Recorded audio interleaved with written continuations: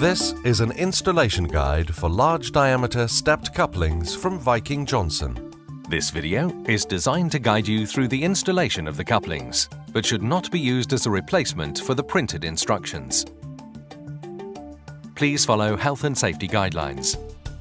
Hand protection, eye protection, a hard hat and safety boots should be worn at all times, as well as any other site-specific safety considerations that apply to your installation, which should include a risk assessment.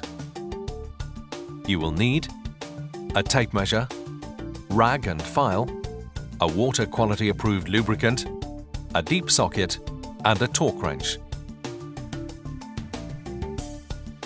Check you have end rings and an expanded sleeve, and in the Hessian bag, gaskets, bolts, nuts, washers and fitting instructions. Then lay out componentry and tools onto a clean and dry surface in preparation to fit. Be sure to observe manual handling regulations whilst carrying out the installation. This is an example of a typical lifting mechanism. Before you begin the installation, check the pipe is suitable for fitting. Examine the pipe ends and ensure they are round and not distorted in shape.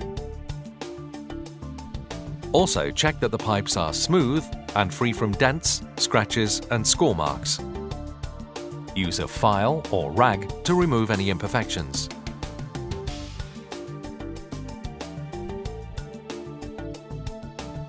Check the pipe OD measurement. Check the gasket is suitable for the desired use. Various gaskets are available for different installations. Please check with Viking Johnson for further advice if you're not certain. On the label, check that the working pressure is suitable for your specific application.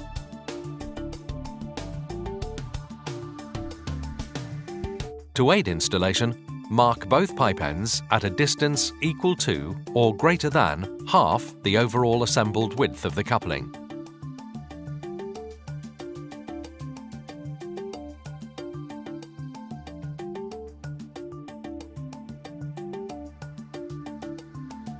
You're now ready to begin assembling the coupling. Start by placing one end ring, both large and small, over their respective pipe end, ensuring that the gasket chamber faces the joint between the two pipes.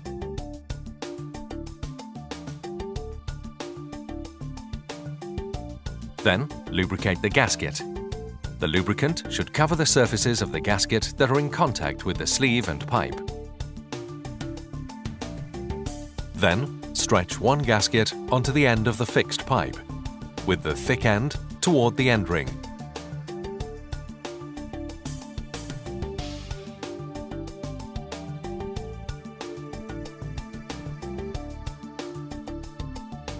Repeat this process for the free pipe. On the smaller pipe, place the central sleeve onto the pipe towards the gasket.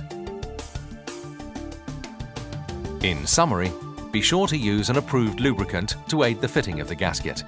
And remember that the thick end of the gasket should face towards the end ring. Check the correct gasket and end ring is fitted to the appropriate size pipe.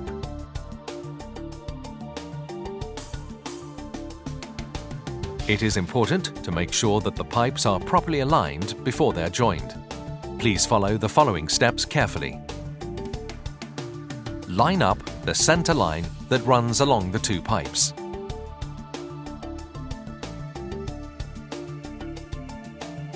The installer must make reference to the setting gap table to check the appropriate setting gap. The table can be found within the fitting instructions. The installer may have to move the free pipe to suit the setting gap.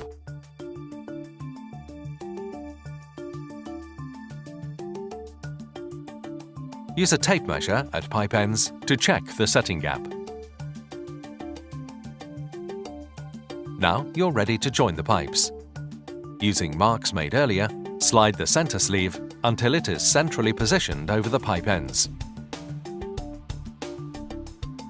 Check the distance from the two marked pipes are the same.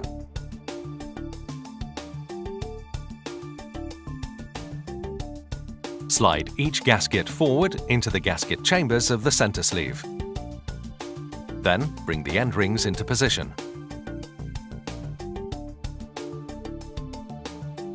Then line up the bolt holes. In summary, it is important to align the pipes correctly at this stage before joining them. Be sure to reference the setting gap table to check the appropriate setting gap. Once the pipes are aligned and joined correctly, you should now fit and tighten bolts to secure the coupling.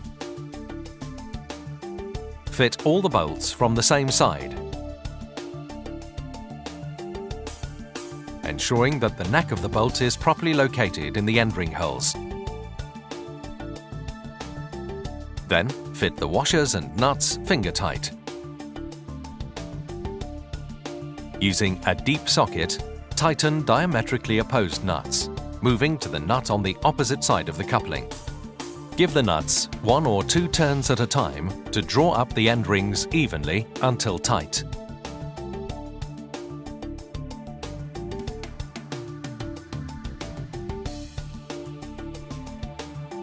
Use a torque wrench until the correct torque setting has been achieved on all nuts. The nuts must be thoroughly tightened to the values given in the bolt torque table, working around the coupling as many times as necessary. On larger sizes, tightening the bolts in a clockwise or anti-clockwise sequence, 1 or 2 turns at a time, would be an acceptable alternative. In summary, after loosely fitting all bolts, washers and nuts by hand, tighten diametrically opposed nuts using a deep socket followed by a torque wrench. Tighten the nuts according to the bolt torque table. On completion, conduct visual checks to inspect the fitment. The radial gap between the pipe and coupling should be even all the way round. Rubber may be seen to extrude into the gap. Complete a pressure test and commission.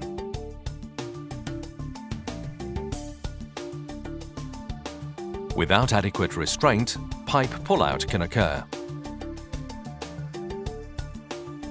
To avoid this situation arising, pipe restraints may be required. Typical pipe restraints include harnessing the pipe and concrete thrust blocks. When stepped couplings are used to join pipes of different outside diameters, it is essential to ensure that the stepped coupling does not move along the smaller diameter pipe due to the forces from internal pressure.